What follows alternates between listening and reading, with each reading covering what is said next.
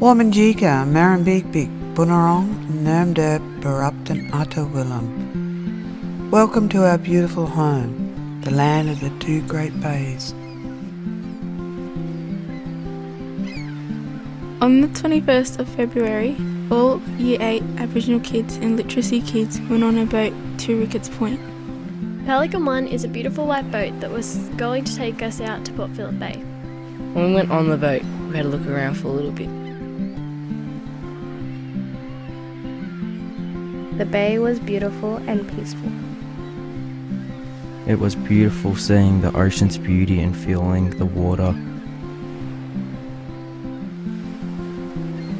Auntie Carolyn talked about her story of the time of the chaos. I'm going to welcome you to a story, Time of Chaos.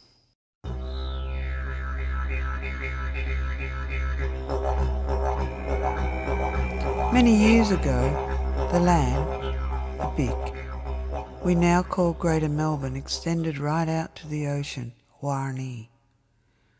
Nurm, Port Phillip Bay, was then a large, flat, grassy plain.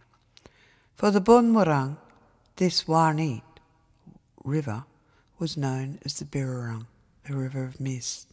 The Boonwurrung were the custodians of their land, Birk. They obeyed the laws of Bunjil, who travelled as an eagle, and by Wan, who protects their waterways. One day, many, many years ago, there came a time of chaos and crisis. The Boonwurrung and the other Kulin nation were in conflict. They argued, they fought. They neglected their land, the big. The native Murnong, Yam Daisy, was neglected. The animals were overkilled and not always eaten. The Gurrumbrook, the fish, were caught during their spawning season. The ilk, eel, was not harvested. As this chaos grew, the Warrney, the ocean, became angry and began to rise. The river, Warrney, became flooded, and eventually the whole flat plain was covered in Warrney, the water. The people became frightened and went to Bunjil, their creator, their spiritual leader. They asked Bunjil to stop the Warrney from rising. Bunjil was angry with his people and told them that they would have to change their ways if they wanted to save their land, the big. The people thought about what they'd been doing and made a promise to follow Bunjil's laws. Bunjil walked out to the ocean, Warrney, raised his jit, the spear, and directed the Warrney, the ocean, to stop from rising. Bunjil then made the Boonwurrung promise that they would respect the laws. 2 promises: that they would obey the laws of Bunjil and not hurt the big, the land of Bunjil, and not harm the Bubups, the children of Bunjil.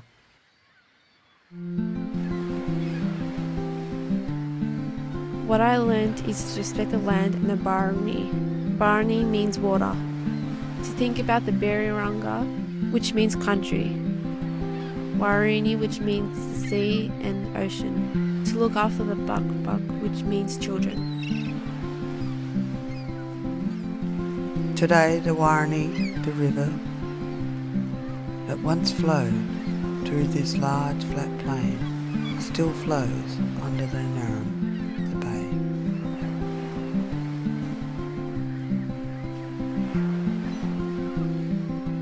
Womanjika. As I sat on the edge and placed my feet in the water, sparks flew into my head. What a wonderful bay. I thought it was really great how that story was passed down 9,000 years of generations.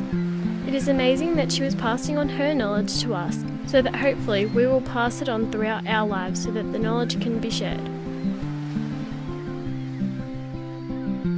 The best part of the day is when I got the chance to go swimming in the Warrney on Nurem Bay.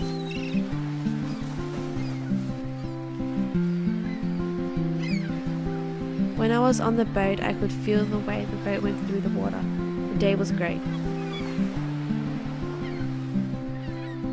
Auntie Caroline's stories made me feel special and I wanted to hear more. I also learnt not to be shy, ashamed in front of people and to be free on my land. It was an honour to be asked to go on the boat and a great experience that will remain with me forever. At the end of the day, I didn't want to leave the boat.